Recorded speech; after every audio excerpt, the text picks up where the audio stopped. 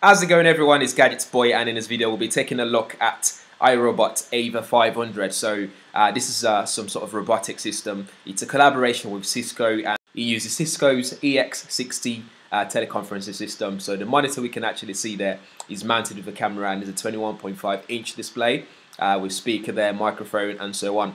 And the neck actually allows it to move up and down, so it adjusts to different eye levels. So if you're taller than me or whatever height you are, you'll be able to adjust it. And this is all controlled by the actual user in a remote location. So the guy we can see on the screen there is actually in another part of the world entirely, and is communicating with us directly thanks to the Wi-Fi connectivity and internet connectivity in general.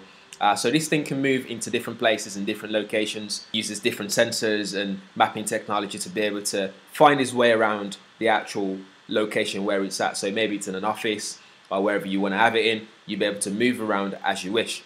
So this can actually be controlled by just a simple iPad application by iRobot. So what this device itself, the actual robot itself, can do is map its location by just scanning around, and then you can tag different locations. So for example, you can tag the stage, you can tag the corner, you can tag different parts of the lecture theatre, for example. You can tag it all there, so it's easy to maneuver around, and all you need to do is just make a call when you're ready to actually connect to someone else. So when you're ready, you simply make a call, press go, and it makes a connection to the remote location that you've selected on the list of available locations that you've got, which is pretty nifty actually. I really like this system. I mean, the potential for this is endless. I mean, doctors can use it, for example, to remotely look at their patients.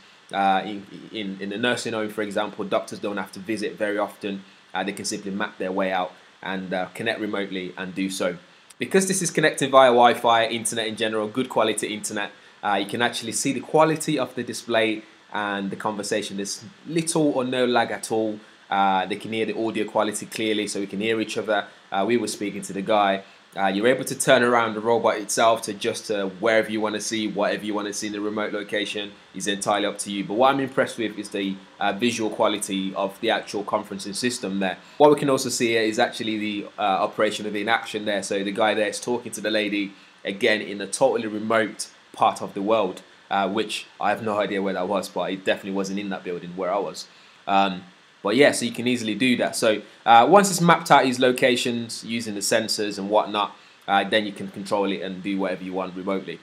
This can dock itself. It lasts for 6 hours. If companies wanted, they can lease it for between 2,000 to 2.5k per month. So you do the maths, how much that's going to work out a year, to work out how important this would actually be for your business, for your company. And this is actually myself after chatting to the guy, trying to work out how to use it. And what you notice is no matter how close I get to this guy, I just could not hit him because the sensors are working hard here to make sure that I don't hit him, and he just tries and tries to maneuver his way off the guy. Anyway guys, do let me know what you think as usual, and thanks for watching. I shall catch you guys in the next one.